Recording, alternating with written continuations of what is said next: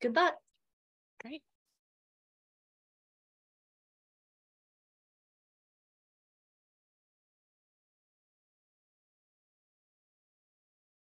We want to welcome everyone as you're joining us. And if you want to take a minute and just share in chat where you're dialing in from, we'd love to see where you're joining us from today.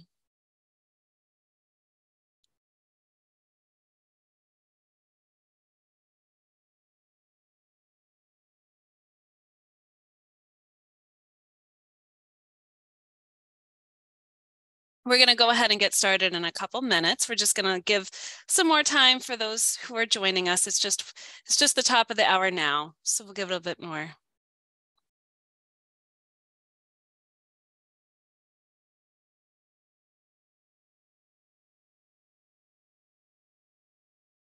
Welcome, Kentucky. Hi, Cancer Ashley. Center.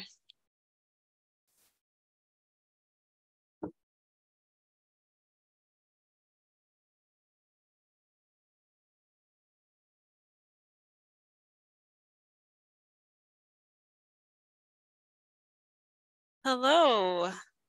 Hey, Rebecca. I was just in Columbia a few weeks ago with Patrick. Good to see you.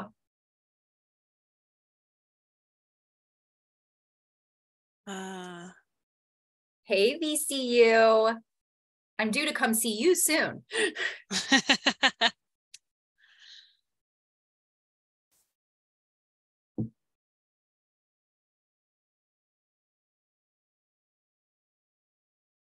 Hello, Rebecca. Nice to meet you too.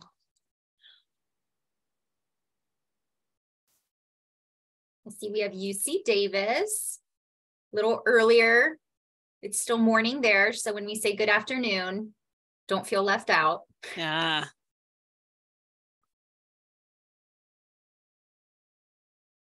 I see they're still trickling in. So we'll give it maybe one more minute.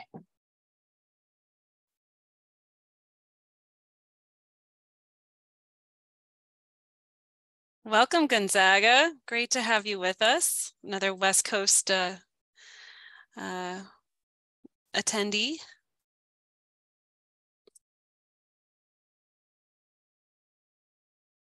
Ooh, University of Kansas. Good morning. Good afternoon. All of the things. And Minnesota too. University of Minnesota. Great to have you with us.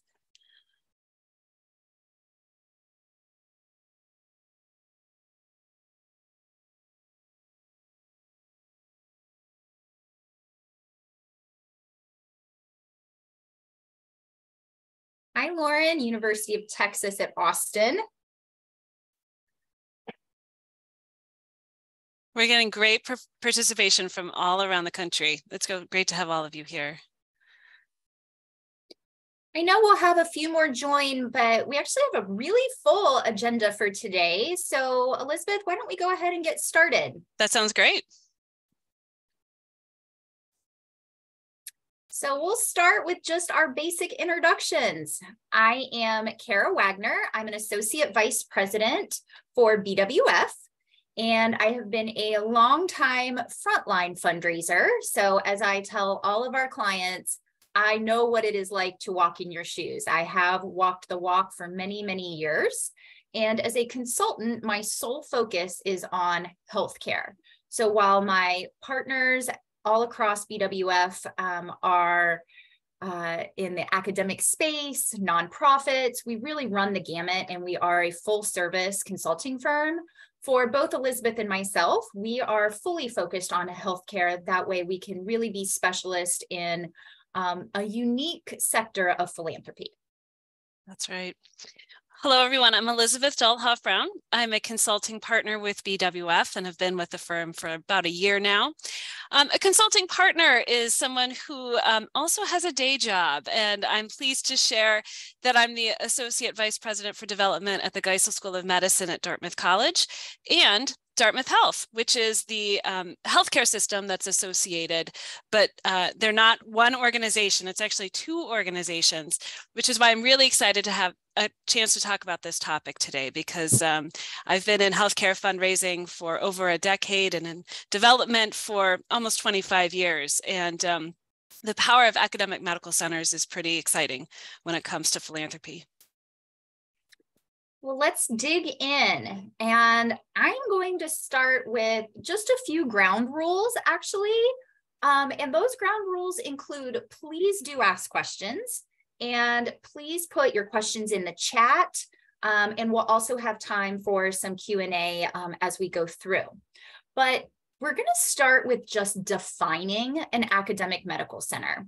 And that's really basic. But honestly, the whole point of today's webinar is making sure that we don't miss the basics. All of you who work in academic medicine, you live it and breathe it every single day. We often don't see what is right in front of us and the unique nature of what is right in front of us. And it's really important that we start with the basic definition so that we have that baseline and can build upon it.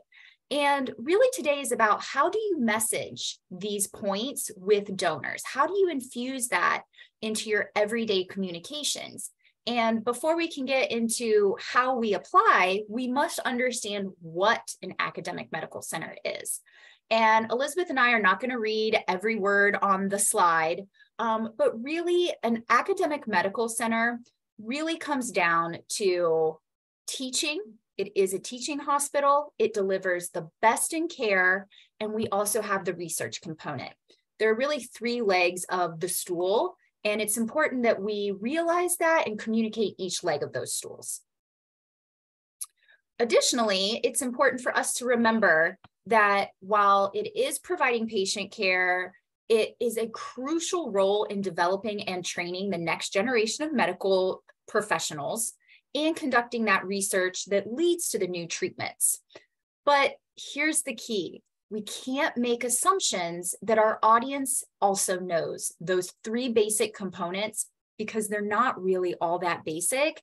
And again, given the unique nature, it's really important that we make no assumptions, and even our own colleagues, especially as we have new hire orientation, remember to take a step back and help your new colleagues and existing realize exactly what an AMC is so that they can infuse it into their daily communications.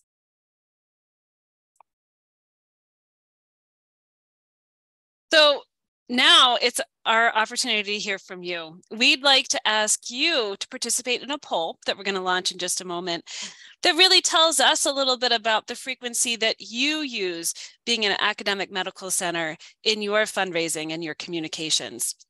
So you can see the polls open, and we ask that you just take a minute and tell us a little bit about how you use it. All right, we have about 30% in.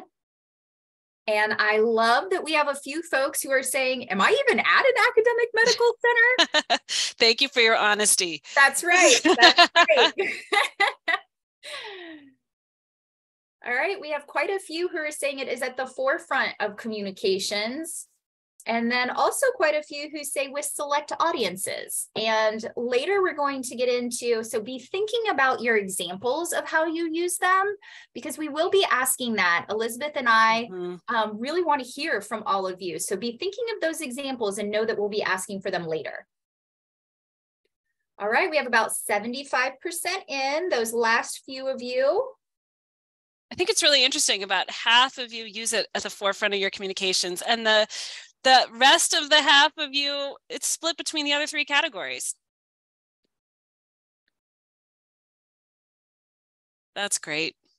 All right. I think we have in most of the answers that we're going to get. So again, we've got about 52% of you that say it is at the forefront. And what I'm going to be interested to know is, when you use it at the forefront, do you actually use the terminology of academic medical center? Because what we find is often it is at the forefront of your communications, but you may not use the actual terminology, which we really encourage all of you to do. And you'll see throughout this webinar how important that really is. But now that we're going to close the poll. And right now we are going to show you some good examples.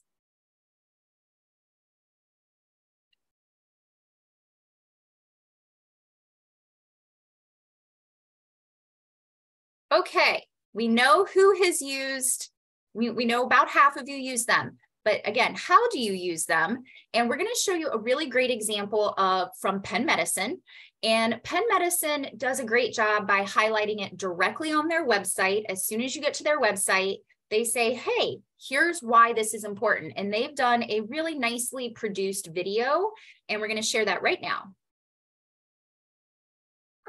Hospitals, they all do Maybe basically the same thing, right? Well, you may be surprised to know that there's a huge difference between regular hospitals and academic medical centers like Penn. Here's why. Most hospitals are focused primarily on treating the patients that come through the door, which is very important. But an academic medical center does that and so much more. It's where education, research, and clinical care all come together in one place. At a top-ranked academic medical center like Penn, you can rest assured that the doctors taking care of you aren't just using the latest medical technologies, they're also developing them. With physicians, nurses, researchers, and teachers all working in unison, patients have better access to the latest medical breakthroughs and clinical trials that aren't available at other hospitals. And the doctors who treat you are often the top experts in their field, the ones teaching future generations of physicians the best way to care for their patients. Here at Penn, we've integrated every aspect of patient care, from the classroom to the lab to the operating room. So whether you're dealing with seasonal allergies, cancer, or anything in between, you know that you're getting the highest level of medical care. For more information about how an academic medical center can help you, visit pennmedicine.org. A great example, Kara. Thanks, Elizabeth. All right, so we've seen a really strong example, and again, we'll kind of refer back to that because if you look at the video again, you're going to see that it really does incorporate in a very easily consumable way the power of an AMC. So really, what is it? The so what, right? So we know that is where medical research really happens. And yes, Big Pharma also is conducting research and is an important partner to us at academic medical centers. But when you're speaking with donors, it's also really important to remember Big Pharma needs us as well.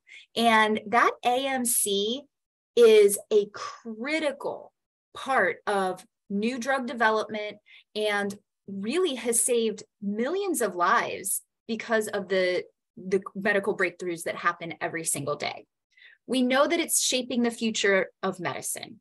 There are a more diverse medical team than ever before, and that delivers the very best of medicine.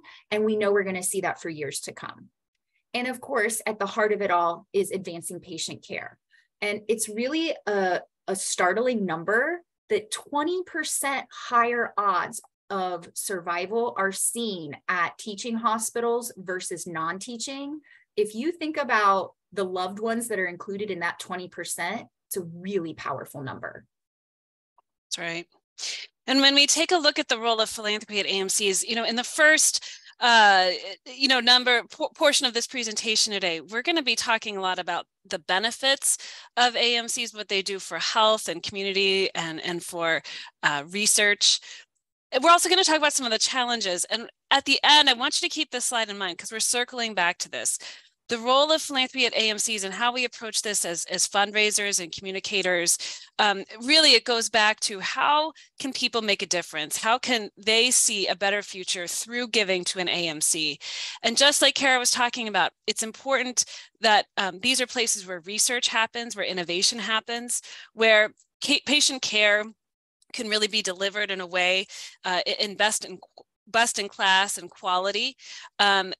I think that many AMCs are playing an important and maybe even new role in addressing health disparities and making sure that really everyone has access to care. And also, again, it's producing that next generation of medical professionals. And philanthropy certainly supports the scholarships and fellowships and other sorts of educational expanding opportunities that we have through our AMCs. Thanks, Elizabeth. As we continue to remind you that these are all things you really do know, and again, you live and breathe every day, it's how do we communicate them to our donors? And obviously, by talking about the benefits and opportunities, that's where one starts, right? And as I had just said, 20% higher rate of survival. But it's also really important to remember that both the 20% higher rate of survival and a lower 30-day mortality rate from a recent study, it reflects that this is not just for our most sick patients. And why I underscore this is we'll talk later about maybe some of those fears or misconceptions around AMCs. And one of them is, well, I'm not that sick. I don't need that type of hospital. And both of these numbers are for both the illest patients as well as those that are not the most sick. And what that means is when something becomes critical, or even diagnostics, the diagnostic tools can oftentimes be better. What it means is that even though you may not think that you need the resources provided, being able to have them at the doctor's fingertips means lower mortality rates for those who may not be the sickest of the sick, but need them when they need them.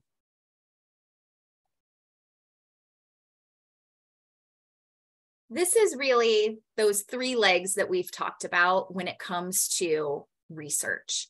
And again, we know these. We know that basic research leads to translational research, which leads to clinical trials, which oftentimes leads to saving lives.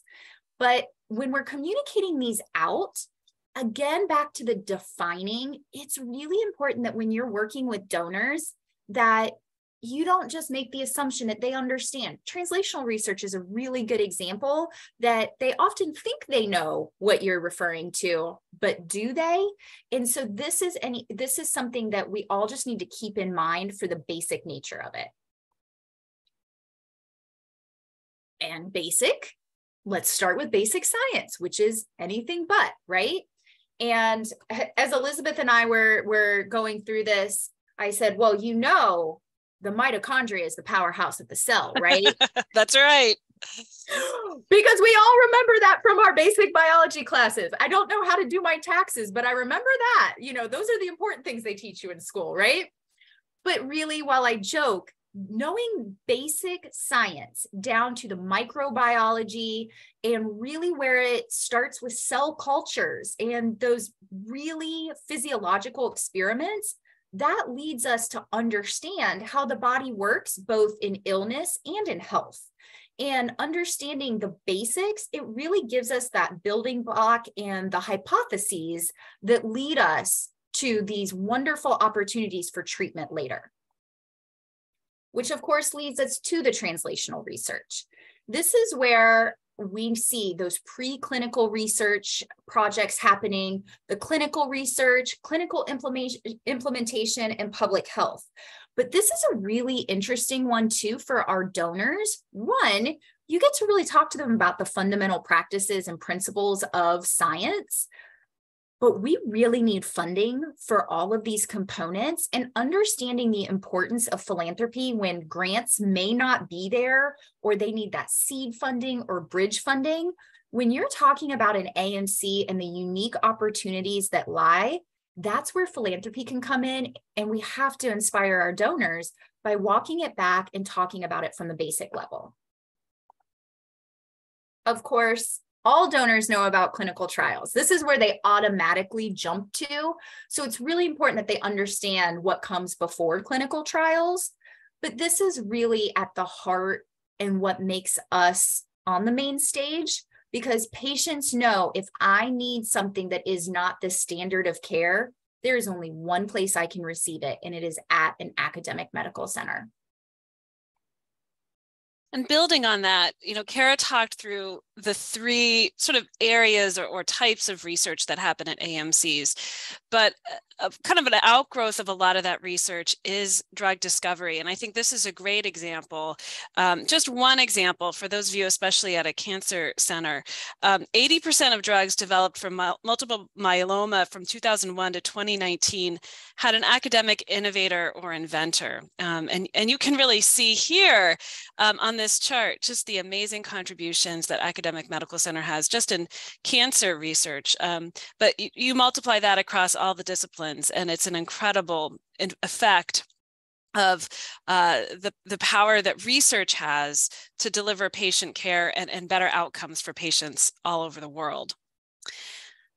Talking about another leg of that three-legged stool that Kara talked about earlier, really AMCs are where education happens. And really, one of the challenges that I know we're all facing in this country is a lack of physicians. We just don't have enough of them. And one of the things that AMCs are doing to address this is actually increasing the size of their classes for medical school. And also 26 new medical schools have opened up in the last decade. So the industry is responding to the need for more people going into the field, and really trying to make sure that there's enough people to take care of everyone in the future. Thinking about another benefit of AMCs, we really take a look at how do they help the community and overall health of the community. And you can see some of the statistics here.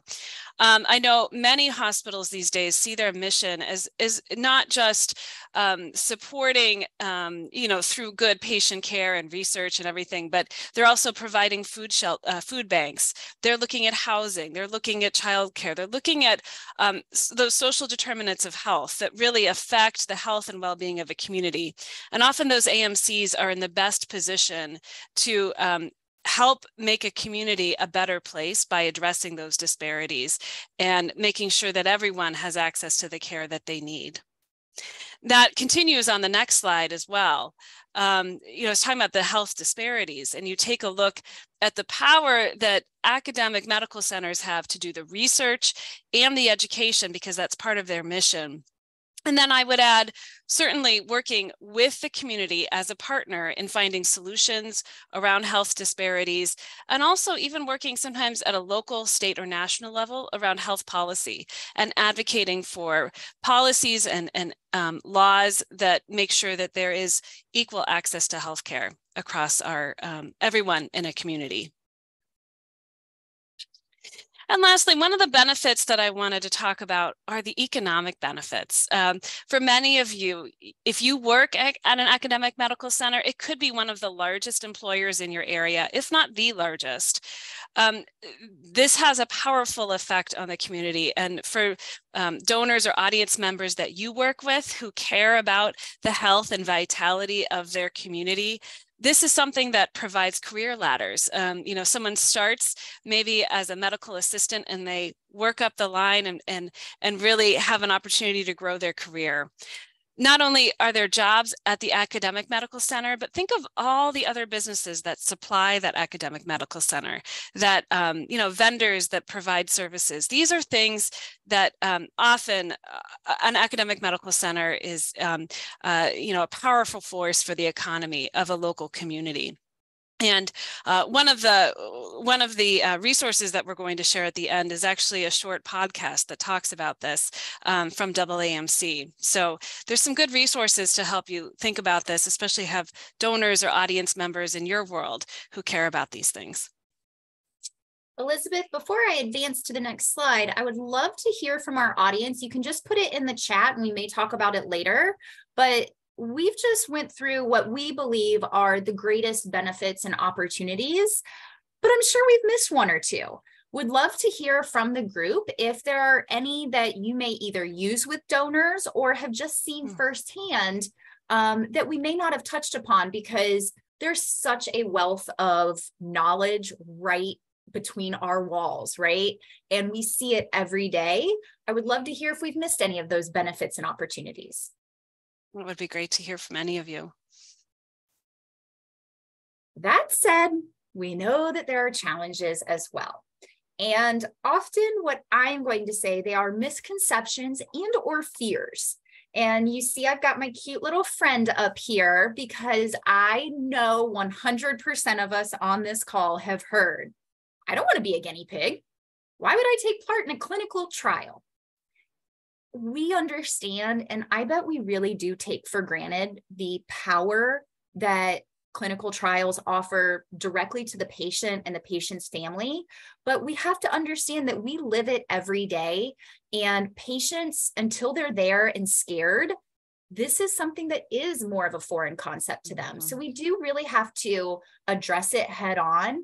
And what I usually recommend is you really start with your patient or your physician partners, your physician team, your care team. They are there to deliver the very best care and will always start with the standard treatment. Whatever that protocol is, we can guarantee nobody starts a clinical trial without doing those. And I think when people start understanding how far down the line a clinical trial often comes, it really starts to make sense to them. But importantly, we're not the physicians, we're not the care team. This isn't the place for development. And sometimes knowing when to communicate and when to bring in physician partners for those questions is also a really hard part of our job, but it's really key. We never want to overstep. And again, I know you can read these through, but I want to touch upon the last one, which is, should we even talk about it? And what I mean here, this is more of an internal thing that we often hear, because again, we know what an AMC is. Do we have to call it an AMC? We're already talking about research. We're talking about patient care. That's just terminology. That's just jargon. That's industry jargon. It's more than that. Elizabeth shared just a moment ago, teaching hospitals are only 5% of hospitals in our nation, 5%. And I know that each of us, we work with our peers. I'm sure a few of you know one another on this call. Because we are exposed to it so frequently as professionals, we often forget just how rare this air is. And being able to inspire donors, but also our internal partners for saying, this is important. And we do need to use industry jargon because we're special and we need to put a spotlight on that. Okay, additional challenges. And this is again where we start getting into an area that we probably don't talk a lot about as development professionals. And sometimes it's okay to say, you know what? I actually want to follow up. I want to learn more about that. It's okay to say you don't know. But cost and reimbursement at an academic medical center is a very real concern, because we even have payers. So our insurance companies will often nudge their patients or their clients to go to some community hospitals, go to some private hospitals, because the reimbursements are higher. And, you know, we know that AMCs receive quite a bit of Medicare and Medicaid reimbursements. That is reduced government funding for research as well, that the cost is a very real factor and we need to hit it head on. But we also, again, pull back if you don't know the answers. We never want to give incorrect information, but really talking about it with donors, because it makes philanthropy even that much more important. And it really does help with the hospital's margins, which eventually go back into patient care and research, which is vital. Okay, guys, this is my example of a well-educated development officer. She looks so smug. She's just heard from Elizabeth and myself. She knows all about an AMC. Do you see the smugness? But now we've talked about the what, the so what. We want to get into the now what. And that's really the application of all of this. And it's being able to understand what an AMC is, the impact that it has, the benefits and opportunities, and unfortunately the challenges. So we've reviewed all of that. But now it's time to talk about how it is applied and how you really do use it in your everyday work. So let's hear from you. I told you all to please think about some examples, and would really like to hear of some of those examples. We want to hear how you have used it, whether it's like Penn with a video, whether it's in your proposals, your solicitations, Sometimes we even see it in signatures, signature blocks. Please, we want to hear from you.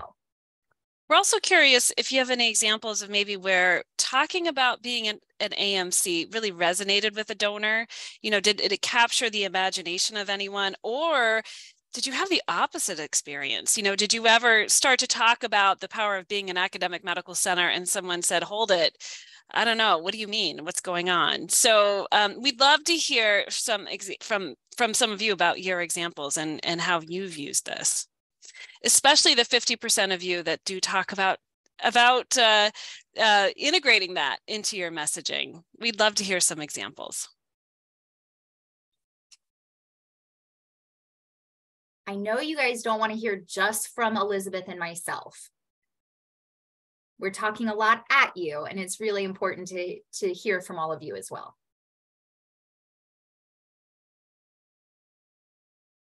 So I will give an example just from my my clients, actually. And I know we have VCU on the line, as a matter of fact. And VCU does a really great job of being an academic medical center and really applying it, especially to the community. And I know that we have some of our Massey Cancer Hospital from VCU Health. And Massey, their cancer center director, is extremely cognizant of diversity and inclusion, especially as it comes to the community, meaning let's talk to the community before they need us as a hospital, and that proactive engagement. And so they very frequently utilize all three legs of the stool when speaking with the community. But I will tell you that they don't often say, because we are an academic medical center. It's not always called out. And that is with all hospitals. We know that we talk about it. We may not label it as such. And as we continue to infuse these things into our communications and our website, again, we really do want to underscore the importance of call it out, be loud and proud. And when somebody says, what's it mean to be an academic medical center? Does that mean you're part of a college? It means so much more than that. And that's often where they stop. They think it's just, oh, we'll use Massey as an example. Oh, that's part of Virginia Commonwealth University, right? Yes, and that opens up that conversation. That's great. Well, I think I'm going to talk a little bit about some of the applications now, and then feel free if one of you want to sort of share an example or jump in and give some examples of your own. We'd love to hear that. And as Kara said, we're going to talk through some of the application to being an AMC and where do you use that. And we're going to talk about 5 key factors: the message that you use, donor populations and motivations, and how that's different at an AMC than in other kinds of healthcare organizations, how you might use it in broad communications and as a cultivation tool, and lastly, how you might use it in a solicitation. So let's start off with communication strategies and tactics. You know, first things first, within your organization, try to make sure you're all on the same page about how you're going to talk about it. This is where your colleagues that work in marketing and communications, maybe if you have a unified AMC where it's all one organization, there's one singular one. I know where I am, I have to consult with 2 different marketing communications teams, but they may already have language that they've developed around this. They might be able to partner with you if it doesn't exist to create something new. Also, make sure that you're talking with your leaders, you know, the leaders of your organizations, and what are the phrases they use? How do they talk about it? And lastly, I think that we don't want to leave out key clinicians and researchers. These are the people who are most authentically close to the important work at AMCs. And so make sure that not only can you tap into them for telling some stories that really can make a difference when you're working with donors and others, but really they have an ability, a unique ability to share their professional passion. And so think about how you're partnering with them and educating with them in their unique role in healthcare philanthropy. I mentioned earlier AMCs have a unique opportunity to tap into a variety of different donor populations. In fact, some that other kinds of healthcare organizations don't necessarily have. Of course, it's very typical in healthcare. We have patients and families, often called the Grateful Patient Program, that we can talk with. And often community members are very grateful for that opportunity. But there's also former learners, people who trained at your institution, maybe as residents or fellows or other kinds of learners. And there's also a unique opportunity if you were doing cutting edge research, or if you were doing things that no one else is doing, and you have the opportunity to take that message to research-focused funders, maybe across the globe, who fund that particular kind of research that your teams are doing. This really opens up your prospect pool in a way that is really unique and unusual, and that if you're able to leverage it right, you can see a lot of opportunity with. Elizabeth just reviewed the audiences, and sometimes we are quick to pick up on maybe what a donor might be asking and how we can match their interests to a funding priority. But these three buckets, you'll typically hear very similar questions per bucket. So is anyone working on a cure? And we know we've heard that many times, and especially as it relates to cancer, we always say there's never going to be one cure. And when you start talking about the science behind that, you can really pique some interest, and then they really can get into fundable opportunities just from asking what I bet they thought was even a rhetorical question. And so listening for these cues is really important. And how can I support the next generation? That's a pretty, we hope they ask that question. That's a nice, easy softball to us, right? But you can even be listening for things of just their experience with your medical school and with your school of medicine, as they talk about a professor that they loved, or how hard it was to work 2 jobs while going to school. As you start listening about their experience, you can pivot. So again, it's the way that they ask the question, and it's your job as the development professional to be able to tie it back and say, and here is what's unique about fill in the blank medical school. It's at an academic medical center. Let me tell you more about that. And then I want to help people going through what I did, what I went through. And we know that we hear that, and oftentimes they may not really know what that means. They may not know if that could even be led back to a research. That's one of those questions where the more you're able to listen and hear the cues, you can determine, hey, they actually want to get at the cause of their disease. They want to learn more about research, or no, it's really the nurses that made all the difference to them when they were going through their treatment. I need to connect them to patient care and possibly nursing.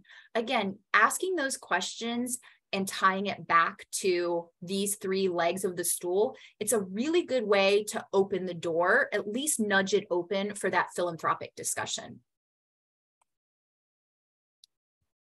Okay, Elizabeth mentioned broad communication efforts.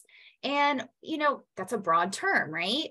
It's how do we infuse this in such a way that we're really kind of putting it in a spotlight, but giving examples as well.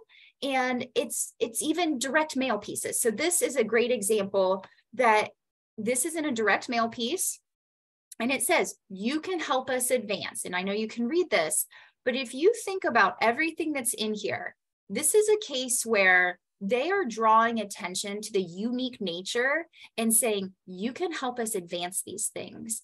And we know with direct mail, you've got a very short time span. If they've even opened the envelope, if they've even opened the email, you have to get them right away.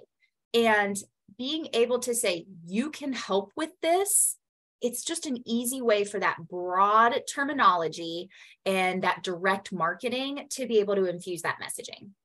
That's great. You know, Kara, we had a question pop up in the chat, and I thought I would just throw it to you.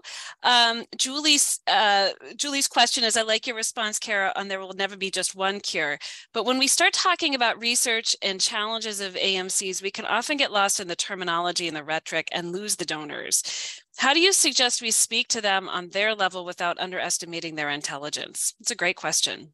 That is a great question. And, you know, it is definitely, if you've seen one donor, you've seen one donor, right? We have to customize our messaging, and it's often kind of starting. I'll actually give you, let's start with the terminology, AMC.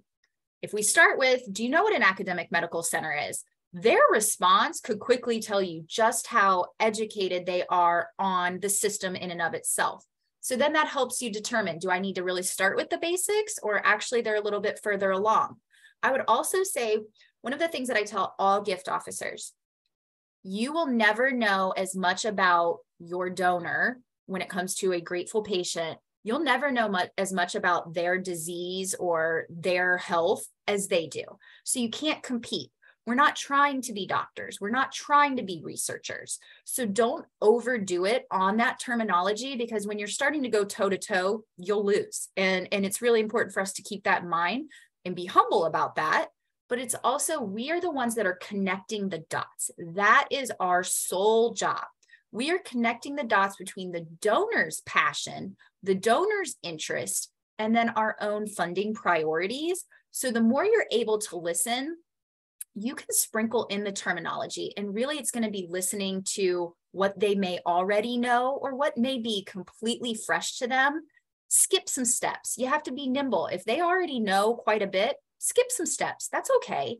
It's really customizing it and asking the right questions versus telling them something, because if you ask the right questions, you'll realize what needs to be told versus not. That's great. And, you know, taking it to the next level. So, actually, if you don't mind going back, Kara, I don't think I had a chance to. Yeah, so we're going to talk a little bit. We talked about the broad communications and how do you infuse the power of an academic medical center across your communications. And obviously, you know, as we've been talking about, sometimes it's very clear and the AMC is used, and sometimes it's just talked about in terms of the 3 areas of strength. I also wanted to talk about, I think there's some amazing ways that being an AMC can be used as part of your cultivation strategy. As you're getting to know your donors, and you know, this actually goes to Julie's question as well, offering them a chance to maybe take a peek and see for themselves what it means to be a part of an academic medical center, giving them a chance to have a tour of research labs or sitting down with students and hearing about their experience, giving them a chance to visit and participate in a grand rounds or a lecture, or even sitting down with a clinician who can talk about caring for patients or the research that they do, or training residents. I think there's some really powerful ways that you can use being an AMC to your real advantage as a fundraiser. And I'm curious if you have any ideas of how you've done this where you are. I know often a lot of places use the word or use the term medical school for an evening, or mini medical school, you know, where you bring a bunch of people in and you show them. I mean, if you use that sort of thing, or if you've had a twist on that that's been really successful, we'd love to hear it, because there's some really powerful opportunities associated with it. And that actually continues when we talk about the power of AMCs and solicitations. You know, I think Kara was talking about listening to the donor motivations. What are they interested in? What are the things that really they want to change in the world, and do that through a gift to your academic medical center. The power of an academic medical center is that there's such a breadth of things that they can do because it's research, patient care, and education. And so you should leverage that as part of your solicitations, and really use that as a way to better connect with your donors and really close that gift. And one of the things I wanted to mention too, I don't know if we have anyone here from a community hospital who is a part of an academic medical center and system. You know, this is something that I've done a lot of work in, and I just wanted to touch on this because, as we know, systems are now how things are in healthcare. And in my experience, your donors may be really skeptical of the connection to an academic medical center, or they might be elated. In many situations, we know that those academic medical centers, in partnership with those community hospitals, often help give them greater financial stability. Sometimes they're able to provide access to clinical trials or other research that's going on. Occasionally, you'll see residency programs that are to be able to set up at these community hospitals that are associated with the system.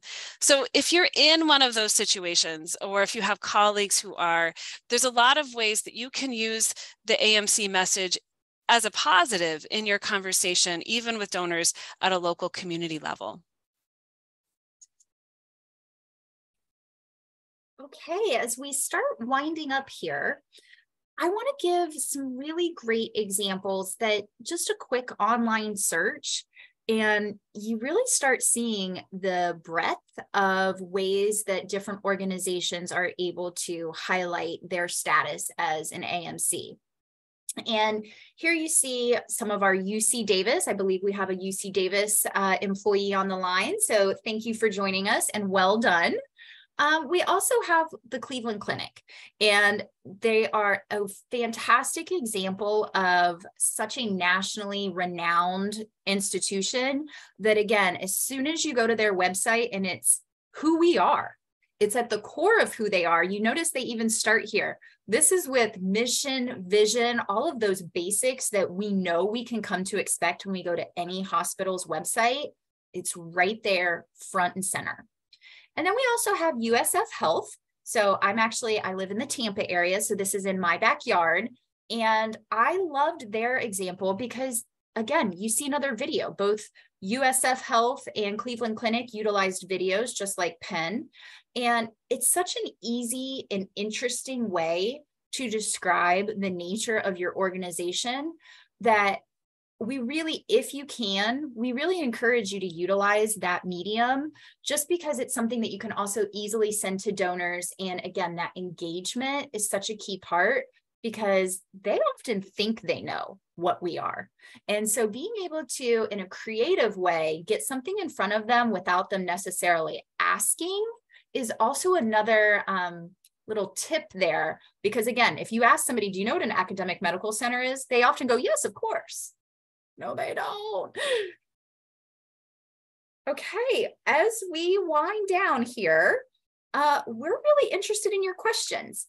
We can give you more examples. We can talk more about some different things that we've seen as consultants with our clients. And again, some of which are on the line. So yes, if you're on the line and you work with me, I might be calling on you, but we really do want to hear from you. We had that great question in the chat, and we'd like to hear some more, because the more that you're able to inquire with us and we give you our tips, we also have another group of people on the line as well that might be able to answer them just as well as we can.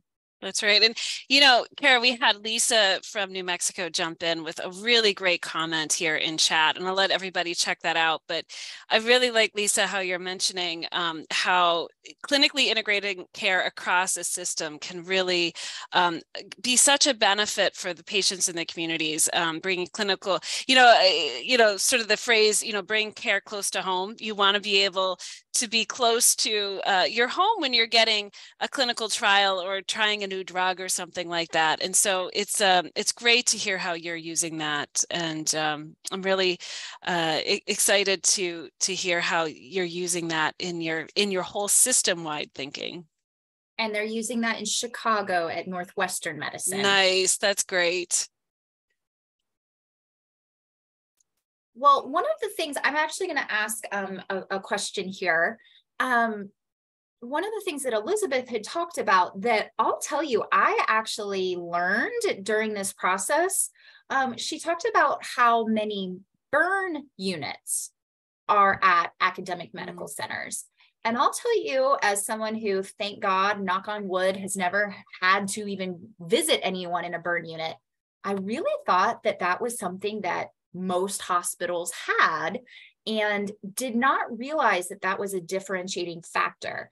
I'm interested if any of you who are on the line work at a hospital that has a specific burn unit, and if you have ever utilized that in your communications with donors.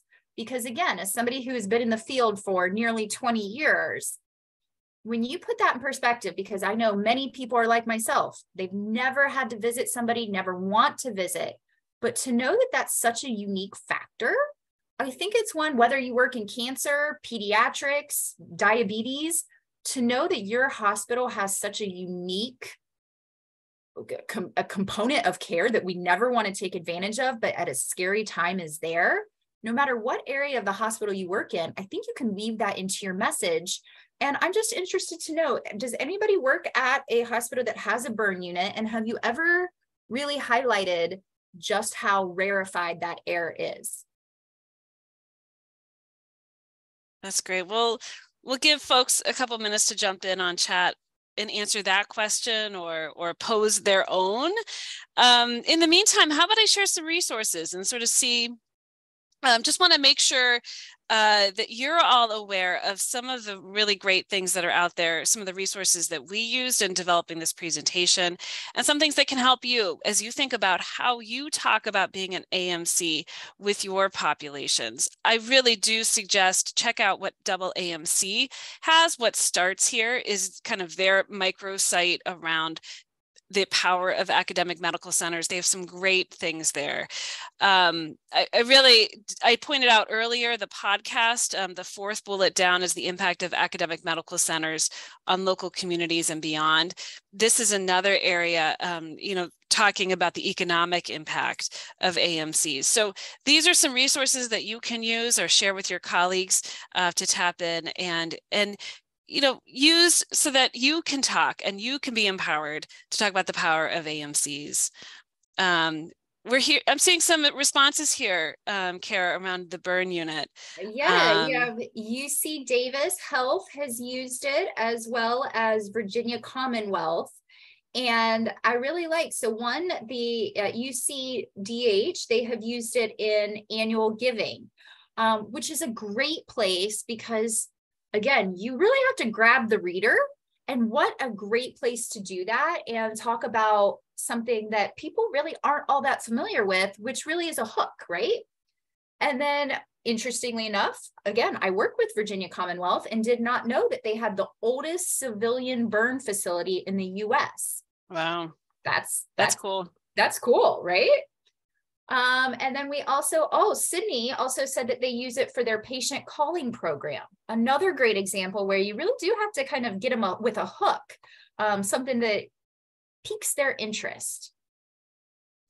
And then we also have Julie, who has said, oh, wow, that's a great, unfortunate example, but an actual personal example where a friend of hers needed the burn unit. And again, I think we all think of the various parts of a hospital that we don't want to visit, but we know could happen. A burn unit isn't one of those places. It's really something we don't think about. And then to know that when you need it extremely quickly, and it sets the course for your treatment and your recovery. That to know that one is in your own backyard, again, it's just a really good way to highlight one unique factor. Imagine how many other, just as this says, I think there are a lot of best kept secrets about AMCs, and a burn unit is only one example. Actually, one that we also listed was inpatient beds for alcoholism. Again, something we don't think about, but alcoholic inpatient care is very rare. Most of it is done outpatient. So to know that the majority of inpatient alcohol beds are within these academic medical centers, the unique nature, I keep using the same word, unique, that's what's important, because they are that exactly those best kept secrets and the level 1 traumas.